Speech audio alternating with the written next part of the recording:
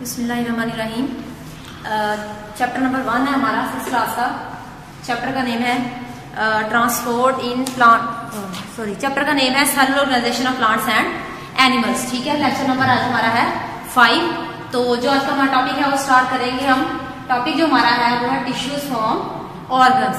ठीक है, टिश्यूज हमने कुछ प्लांट टिश्यूज के बारे में इससे पहले बात की थी। हमने यूनिसेलुलर ऑर्गेनिजम्स की बात की थी, मल्टीसेलुलर ऑर्गेनिजम्स के बारे में हमने पढ़ा था। टिश्यू की डेफिनेशन हमने देखी थी। आज हमें जो पढ़ना है वो है टिश्यू से ऑर्गन्स कैसे बनते हैं। ठीक है, तो इसकी डेफिनेशन हम देखते हैं कि different tissues work together they form an organ. जो डिफरेंट टिश्यूज हैं, टिश्यूज की जब हमने टिश्यूज को जब डिफाइन किया था तो हमने ये कहा था कि जो सिमिलर सेल्स हैं जिनका एक जैसा फंक्शन है, सिमिलर फंक्शन परफॉर्म कर रहे हैं, वो मिल के क्या बनाते हैं, मिलकर टिश्यू बनाते हैं। तो टिश्यू से ऑर्गन कैसे बनेगा? जो डिफरेंट टिश्यूज हैं जो कि मिलके एक जैसा फंक्शन परफॉर्म करेंगे, वो यूनाइट होके एक और यूनिट बना रहे हैं, उसको हम क्या कहते हैं? उसको हम ऑर्गन का नाम देते हैं। अगर यहाँ पे एग्जांपल देखते हैं तो प्लांट ऑर्गन्स की एग्जांपल अलग से दी हुई है, एनिमल ऑर्गन्स की अलग से दी हुई है। प्लांट ऑर्गन में सबसे पहले लीफ आ जाता है हमारे पास। ठीक है, फूड बनाता है जो खुराक की तैयारी में जो हेल्प करता है। फ्लावर आ जाते हैं नेक्स्ट हमारे पास। फूल है जो सीड्स बनाते हैं, यानी इनसे बीज बनते हैं, फिर बीज से एक नया पौधा बनता है। और रूट्स हैं। रूट्स कौन सा स्ट्रक्चर है? जड़ जिसको कहते हैं, जो जमीन के नीचे जो हिस्सा होता है। तो ये वाटर को एब्जॉर्ब करने के लिए, साल्ट्स को एब्जॉर्ब करने के लिए ये ऑर्गन यूज होता है। ये सारे क्या है? ये प्लांट्स के ऑर्गन्स हैं। एनिमल्स के ऑर्गन्स की एग्जांपल यहाँ पे हमने लिखी है हार्ट। सबसे पहले हार्ट का फंक्शन क्या है? ब्लड को पंप करना, सारे के सारे जितने भी बॉडी के सेल्स मौजूद हैं उन सब तक इसने ब्लड को पहुंचाना होता है। फिर वो ब्लड उन्हें ऑक्सीजन देता है, उन्हें खुराक देता है। दूसरे नंबर पे आ जाते हैं लंग्स। जो ब्रीथिंग का हमारा प्रोसेस होता है वो लंग्स के जरिए से होता है, यानी जो हमारा सांस लेने का अमल होता है वो किसके जरिए से होगा? लंग्स के जरिए से। ये ब्रीथिंग के प्रोसेस में हेल्प करता है। और लास्ट पे जो तीसरा यहाँ पे ऑर्गन है वो है लिवर, जो कि डाइजेशन में हेल्प करता है। कुछ बाइल साल्ट्स ये रिलीज करता है, उन साल्ट्स के जरिए से फिर डाइजेशन में हेल्प होती है हमारी। तो ये तीनों ऑर्गन जो हैं ये एनिमल्स के ऑर्गन्स हैं। जो ऊपर ही हमने बात की, ये सारे क्या हैं? प्लांट्स के ऑर्गन्स हैं। ठीक है, सेल्स ने मिलकर बनाए टिश्यूज, टिश्यूज ने मिलकर बना दिए ऑर्गन्स। अब ऑर्गन के बारे में हमने पढ़ लिया। अब ये ऑर्गन्स मिलेंगे और ये मिलके पूरा ऑर्गन सिस्टम बना देंगे। तो इसकी डेफिनेशन हम देखते हैं ऑर्गन सिस्टम की। इसको डिफाइन कैसे करेंगे?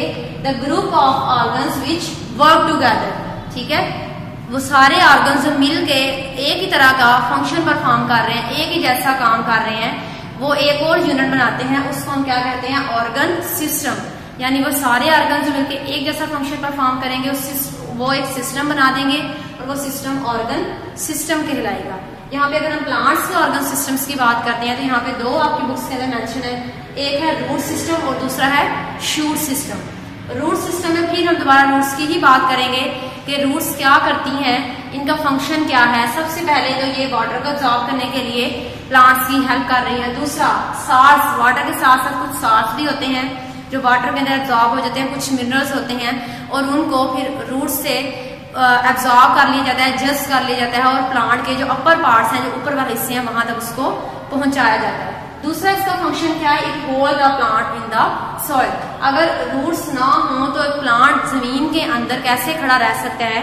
तो इसलिए जो रूट्स हैं, जो रूट सिस्टम है, इसका बहुत इंपॉर्टेंट रोल है कि ये प्लांट्स को जमीन के अंदर गाड़े रखती है। ठीक है, उसको एंकर करके रखती है, होल्ड करके रखती है प्लांट्स को जमीन के अंदर ही। तो ये इसके फंक्शंस हैं जो हमारे पास रूट सिस्टम के। दूसरा हमारे पास आ जाता है शूट सिस्टम। शूट सिस्टम का रोल क्या है? जो अपर पार्ट है, सॉइल के ऊपर जो हिस्सा होता है पौधे का, वो शूट कहलाता है। ठीक है, अब शूट सिस्टम इसका फंक्शन क्या है? सबसे पहले तो फूड मेकिंग आ जाता है। खुराक बना कौन रहा है? पत्ते खुराक बनाते हैं। तने के ऊपर लगे होते हैं ना, स्टेम के ऊपर, शूट के ऊपर ही लगे होते हैं वो सारे लीव्स, तो वो खुराक बनाते हैं। तो फूड मेकिंग है एक तो इसका फंक्शन। दूसरा function seed producing. Seed producing कैसे? इसी शूट के ऊपर, इसी स्टेम के ऊपर ही फ्लावर्स भी लगे होते हैं और इन फूलों के अंदर ही सीड्स बनते हैं। तो ये जो शूट सिस्टम है, इसके ऊपर हम ये कह रहे हैं पत्ते भी लगे हुए हैं, ब्रांचेस हैं, फूल हैं, उन सब के फंक्शन है। जो पत्ते हैं वो क्या करते हैं? वो खुराक बनाने में मदद करते हैं, फूड मेकिंग प्रोसेस में हेल्प कर रहे हैं, और जो फ्लावर्स हैं वहाँ पे वो सीड मेकिंग प्रोसेस में हेल्प करते हैं। उसके अलावा ये जो शूट्स हैं, जितना भी पानी रूट्स ने जस्ट किया है, एब्जॉर्ब किया है, वो सारे का सारा इस रूट के जरिए, इस शूट के जरिए से ऊपर जितने भी पार्ट्स हैं उन सबको पहुंचा दिया जाता है। तो ये दोनों क्या थे? ये दोनों प्लांट्स के ऑर्गन सिस्टम थे। नेक्स्ट हमारे पास आ जाते हैं ह्यूमंस के अंदर ऑर्गन सिस्टम की अगर हम बात करते हैं तो कौन कौन से यहाँ पे ह्यूमंस के अंदर ऑर्गन सिस्टम? सबसे पहला हमारे पास आ जाता है डाइजेस्टिव सिस्टम। इसके पार्ट्स कौन कौन से हैं, यानी कौन कौन से ऑर्गन आपस में मिलेंगे और पूरा एक सिस्टम बना रहे हैं, तो वो हम देख लेते हैं। ह्यूमन के डाइजेस्टिव सिस्टम की बात करते हैं तो इसके अंदर पार्ट जो है वो सबसे पहले ये माउथ से स्टार्ट हो रहा है हमारा डाइजेस्टिव सिस्टम, ठीक है। नेक्स्ट आ जाता है फूड पाइप, माउथ, उसके बिल्कुल नेक्स्ट आगे फूड पाइप है। फूड पाइप के बाद नेक्स्ट आ जाता है स्टमक, मैदा जिसको बोलते हैं। स्टमक के बाद आ जाते हैं इंटेस्टाइन। दो तरह की इंटेस्टाइन यहाँ पे, स्मॉल इंटेस्टाइन भी होती है और लार्ज इंटेस्टाइन भी है। उसके अलावा लीवर भी एक ऐसा यहाँ पे ऑर्गन है जो कि हेल्प करता है डाइजेशन में, ठीक है। तो ये सारे के सारे बॉडी पार्ट्स हमारे जो मिल के पूरा एक सिस्टम बनाते हैं, उस सिस्टम को हमने डाइजेस्टिव सिस्टम का नाम दे दिया है। अब इस डाइजेस्टिव सिस्टम का फंक्शन क्या है, ये काम क्या करता है? तो ये हेल्प करता है किसमें? डाइजेशन में। जो भी फूड हम इनटेक करते हैं, जो भी खुराक हम खाते हैं, उस खुराक की डाइजेशन में ये सिस्टम हेल्प करता है। तो इसको हमने कहा डाइजेस्टिव सिस्टम। सबसे पहला सिस्टम है जिसकी हम बात कर रहे हैं, ह्यूमंस का पहला सिस्टम डाइजेस्टिव सिस्टम। दूसरा हमारे पास जो सिस्टम आ जाता है वो है रेस्पिरेटरी सिस्टम, ठीक है। रेस्पिरेटरी सिस्टम, अब कौन कौन सी चीजें इसके अंदर कौन कौन से मौजूद है, कौन कौन से ऑर्गन्स मौजूद है इसके अंदर? तो सबसे पहले इसके अंदर नोज, ठीक है, नाक के जरिए से हम सांस लेते हैं, हवा अंदर ले जाते हैं या बाहर निकालते हैं। दूसरा आ जाता है विंड पाइप, जो हमारी हवा की नाली है। और तीसरे जो हमारे पास ऑर्गन है वो आ जाता है लंग्स, फेफड़े।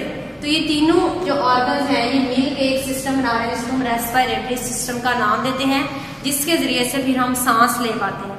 इसका फंक्शन भी क्या है? इसका यही फंक्शन है, इट हेल्प इन ब्रीथिंग, सांस लेने के अमल में ये हमारी मदद करता है। तीसरा जो सिस्टम आ जाता है वो है circulatory system. Circulatory system, blood की सर्कुलेशन इसके जरिए से हो रही है। इसके अंदर अगर पार्ट्स देखें हम कौन कौन से हैं, तो इसके अंदर हार्ट और ब्लड वेसल्स आ जाती हैं, ठीक है।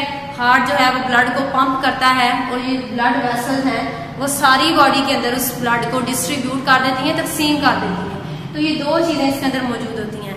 अगर इसका फंक्शन हम देखें कि सर्कुलेटरी सिस्टम का फंक्शन क्या है, तो यहाँ पे यही इसका फंक्शन बताया है, circulates blood with in the body, ठीक है। ब्लड को सारे बॉडी पार्ट्स तक पहुंचाने का काम किसका है? सर्कुलेटरी सिस्टम का।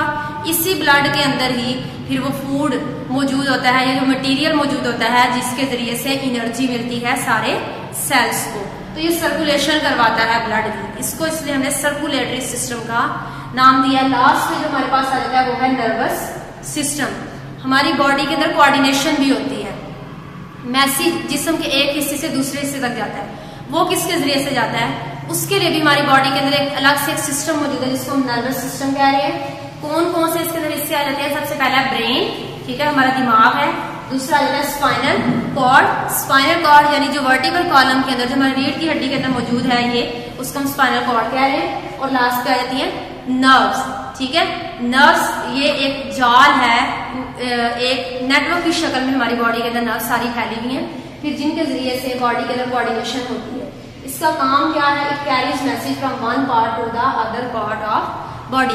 बॉडी के अंदर कोऑर्डिनेशन करवानी है, जिस्म के एक हिस्से से मैसेज लेके जाते हैं ब्रेन तक, ब्रेन इसको पढ़ता है, फिर उसके मुताबिक रिस्पॉन्स दिया जाता है, ठीक है। तो इस तरह से बॉडी के जो डिफरेंट हमारे पार्ट्स हैं उनके दरमियान कोऑर्डिनेशन होती है, वो सारे के सारे आपस में मिलकर काम करते हैं। लास्ट में हमारे पास एक साइड बॉक्स बना हुआ है, उसके अंदर कुछ इन्फॉर्मेशन लिखी हुई है। अगर ह्यूमंस की बात करते हैं, ह्यूमंस की बॉडी के अंदर तकरीबन 200 डिफरेंट टाइप्स के सेल्स मौजूद होते हैं, ठीक है। नेक्स्ट किडनी है, किडनी का फंक्शन क्या है? ये वेस्ट मटेरियल को बॉडी से रिमूव करवाने के लिए यूज होता है, ये भी एक ऑर्गन है। किडनी भी हमारी बॉडी के अंदर एक ऑर्गन है, ठीक है। वो हमारी बॉडी के अंदर से जितना भी वेस्ट मटेरियल है उसको रिमूव करवाने में हेल्प करता है, और उसके अलावा वाटर बैलेंस हमारी बॉडी के अंदर रखता है, ठीक। नेक्स्ट आ जाती है ऑर्गेनाइजेशन ऑफ लाइफ। अभी जितना भी हमने स्टार्ट से पढ़ा पूरा चैप्टर, उसको हम एक स्केच के जरिए से बताएंगे, ठीक है। ऑर्गेनाइजेशन ऑफ लाइफ इसको बोलेंगे। हमने स्टार्ट किया था सबसे पहले सेल से। चैप्टर का जो हमारा सबसे पहला टॉपिक था वो था सेल। सेल क्या था? Basic structure and functional unit of life और लिविंग ऑर्गेनिज्म, उसको हमने सेल का नाम दे दिया था। ठीक है, अगर हमने डिफरेंट सेल पढ़ लिए, हमने व्हाइट ब्लड सेल्स पढ़े, रेड ब्लड सेल्स पढ़े, हमने नर्व सेल्स पढ़े, bone cells, skin cells, different type के हमने सेल्स पढ़े। उसके बाद हमने ये कहा एक जैसे जो सेल्स हैं जो एक जैसा फंक्शन परफॉर्म करते हैं वो मिलकर बना देते हैं टिश्यूज।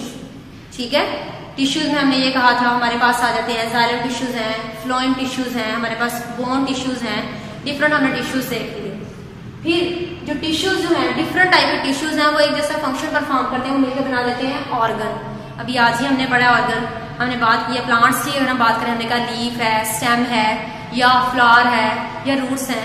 अगर हमने एनिमल्स की बात की है तो हमने ये कहा था हार्ट है एक ऑर्गन है, किडनी है एक ऑर्गन है, लीवर है एक ऑर्गन है, लंग्स है ऑर्गन है। ठीक है, डिफरेंट ऑर्गन्स है हमारी बॉडी के अंदर। तो ऑर्गन्स जो कि एक जैसा फंक्शन परफॉर्म करेंगे मिलकर क्या बना देते हैं? एक ऑर्गन सिस्टम बना देते हैं। अभी ये सारे हमने ऑर्गन सिस्टम्स की ही बात की है। ठीक है, जब ऑर्गन सिस्टम भी बन गए तो हम मिलकर पूरे का पूरा एक ऑर्गेनिज्म एक जानदार बना देते हैं। ठीक है, इसको हम लिविंग ऑर्गेनिज्म को, इसको हम ऑर्गेनिज्म बोलेंगे, इसको हम जानदार बोलेंगे, इंडिविजुअल बन गया। जब ये सारी चीजें बन गई, ऑर्गन सिस्टम बन गया तो मिलकर क्या बना देगा? ये ऑर्गेनिज्म बना देगा। तो ये हमारे पास स्केच था लाइफ का कि इस तरह से एक सेल से जिंदगी का आगाज होता है और उसमें पूरा एक कम्प्लेक्स ऑर्गेनिज्म एक जानदार बन जाता है।